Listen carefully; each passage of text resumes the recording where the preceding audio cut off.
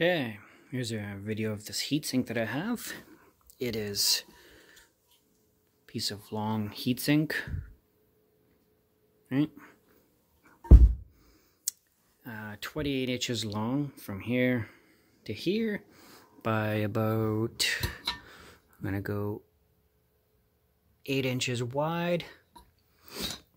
What I want to do is cut the heatsink to 2 pieces, and these pieces are, I believe I measured them out to be 12 inches out of 28 inches, so there's lots of leftovers.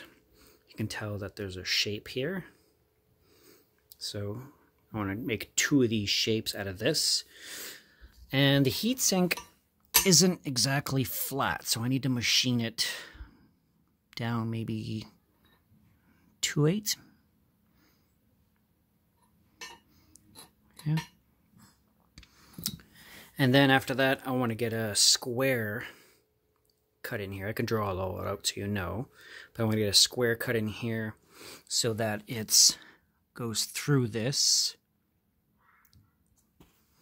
Yeah, I believe you could probably put this into your machine and clamp it with the vise from here, then just machine it this way, and then cut it, and then do this with your other CNC machine, and then machine a hollow out piece in the middle there that doesn't go anything thicker than this right here. But that's my idea, just an approximate of what it would probably cost to get that done.